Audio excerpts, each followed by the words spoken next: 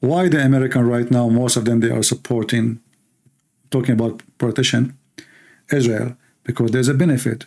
What is the benefit? They knew how important, how strategic is Israel.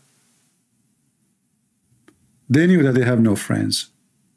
So in other way, America need Israel is not the opposite. You will see somebody making a video about how much money America pay every year to Israel. In fact, you pay more to Saudi Arabia, they pay more to Turkey, they pay more to all Islamic countries to have a base. In Israel, you have a base for free. The whole country is your base. Totally for free. In order to have a base in Turkey, you have to pay them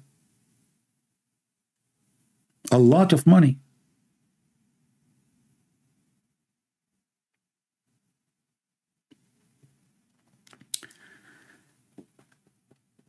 So don't take neither from those who support Israel today or those who are against Israel today.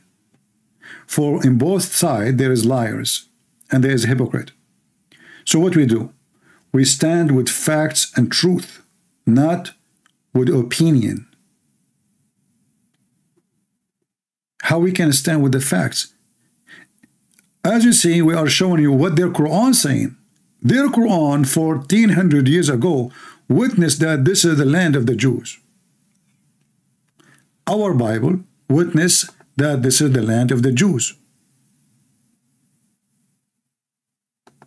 Do I have better documentation more than something goes thousands of years ago?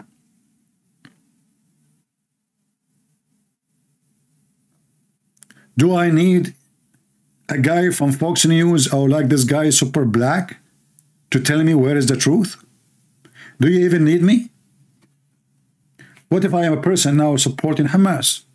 How you know if I'm telling you the truth? The truth must be examined. People say things, people lie, people tell the truth. It's your job as a human being to be smart and vigilant and intelligent. Otherwise, you are just a stupid goat. You believe whatever you hear. Anything, anyone, he says to you, examine if it's true or not. So when this guy, he say what he say, go check it out, and you will find that he's a liar, he's ignorant.